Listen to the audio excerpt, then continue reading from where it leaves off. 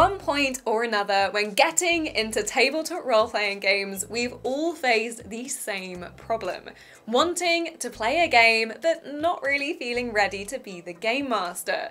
I may now run weekly games for my D&D group, but at one stage the idea terrified me too. Luckily, there are plenty of ways to jump into a game even if you're not ready to run one. Whether you don't have a group together yet or just don't have any friends interested in GMing, I'll cover a way you can quickly get into playing. I'm Maddie from Dicebreaker, and these are some tips and tricks to get you playing RPGs without a GM.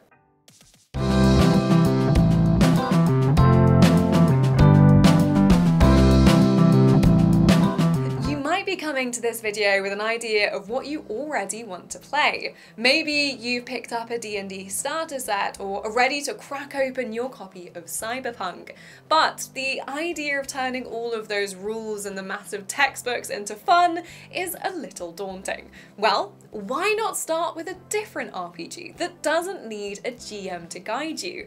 There are actually tons out there that just mean you can jump into playing without making someone do a load of prep beforehand. Now, that might sound like a weird concept if you've never tried an RPG like that, but most GM-less games work where everyone takes on some of the game mastering. You all develop the story, play NPCs, or describe locations together as a group, so no one person has to take on the burden of GMing. GM-less games cover so many different genres too. You could try something like Fiasco, an RPG inspired by the likes of Fargo and Reservoir Dogs, where you play out cinematic capers gone wrong.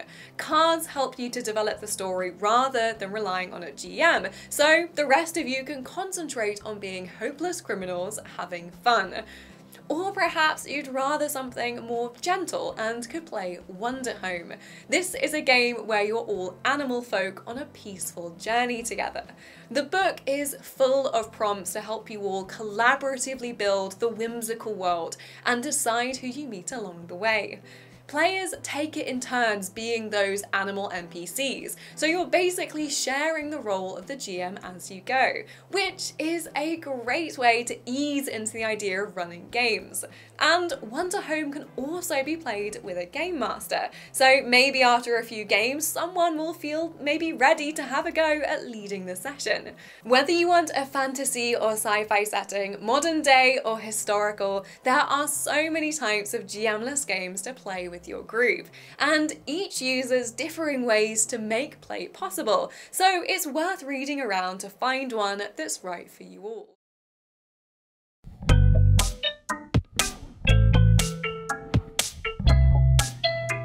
If a game where people take it in turns being NPCs and running the game still sounds too much like GMing for you, why not try a totally different style of game with a solo RPG? These are usually meant to be played alone, where you journal your experience of a story as a character using prompts from a book. However, just because they're intended to be played alone, it doesn't mean you can't collaborate with friends or even just play them alone together. Some solo games even have rules to help you play with friends, such as Apothecaria, an RPG about being an animal helping other critters with ailments across the Scottish Highlands. In the book, it suggests a number of ways to expand a solo experience into a collaborative one, from sending your adventures to each other through letters, like being pen pals, or becoming a caravan of creatures who all work together to help others. Apothecaria is a great game to start with if you're interested in solo games, but you can use these ideas in any number of traditionally solo adventures. One of my favourites is Colossal, a solo adventure where you explore a castle so huge it has entire cities and oceans inside each room. As you draw cards to generate what happens on your adventure, you can come up with ideas with a friend or two and fill in your journal as if you were all travelling together. You could also play in silence, side by side with a cup of tea and some gentle music, or just chat about everything you see and compare notes on what you experience before you take to your solo journals. Like GM-less games, there is a whole world of solo games to explore out there that utilize different mechanics, play with different themes, and can open your table up to some really exciting adventures.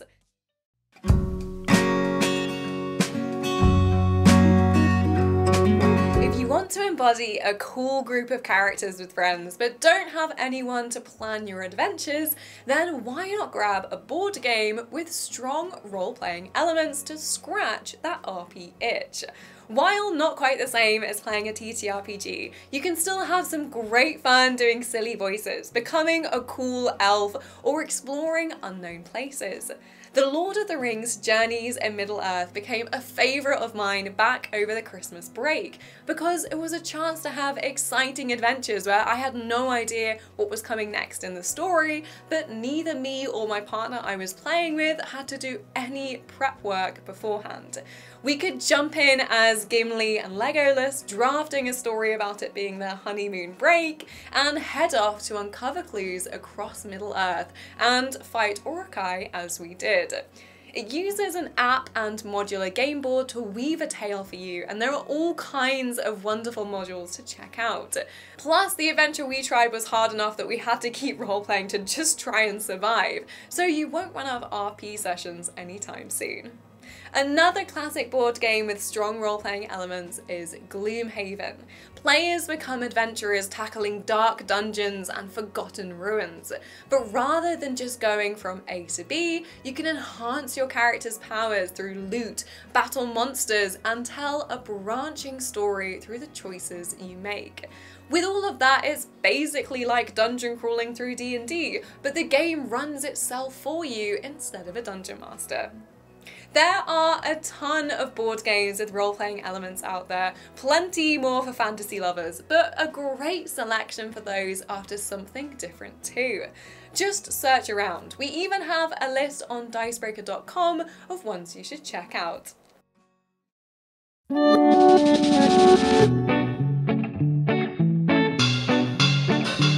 If you want a traditional TTRPG experience but just don't have the group to play with or anyone to GM for you and your friends, there are ways you can still find a group.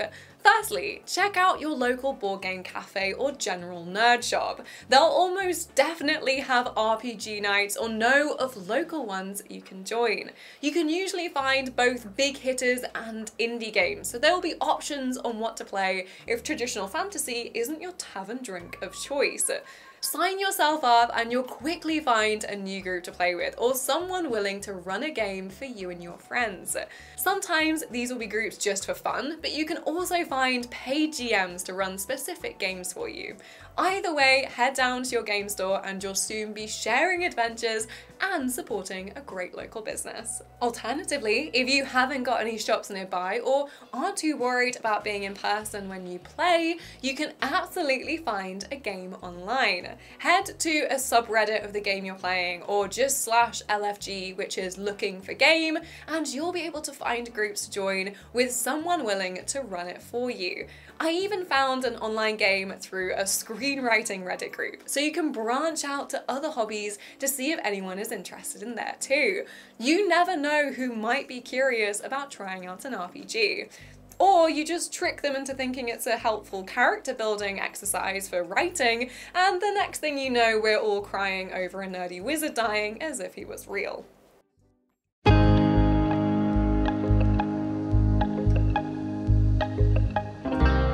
If this video is anything to go by, you're not the first person to want to play an RPG but not want to GM it. Luckily, that means there are a few great tools out there to do the job for you. There are fantastic GM emulators and oracles out there that allow you to play a game and let dice or cards decide what happens next instead of a GM. Mythic Game Master Emulator, while created for the Mythic RPG, can be used as a basis to run all sorts of games. It's a whole system of tables and rules that mean after a few minutes of setup, you can have a dynamic, exciting RPG session. It uses an oracle system, which basically answers questions the GM normally would, like if there's a monster in the room you enter or if a chest is locked. Then you would use a random table to determine what that monster is, or or what it does in a fight, and what cool loot you find inside a chest. Or if that chest is also a monster and a mimic. There are various types of oracles and emulators like this, so you can search around to find the best one for your group, but Mythic is generally a great starting place. These rules also mean you can play RPGs alone as well if you don't have a group together yet. Another alternative is DM yourselves, a set of rules to help you adapt pre-written adventures into amazing immersive experiences without a GM in sight. So if you love the look of Spelljammer, Radiant Citadel, or any other campaign out there, this is your chance to try it out without needing a GM to read through the books first and plan it all for you. The original version of DM Yourselves was meant for solo players, but the new version invites friends to the table with you. It also started out as a way to mainly run D&D 5e games, but there are guides to try and adapt it for other systems too if you want. So whether you're following an adventure or exploring a randomized dungeon, there's a way for you to play your chosen RPG without a GM.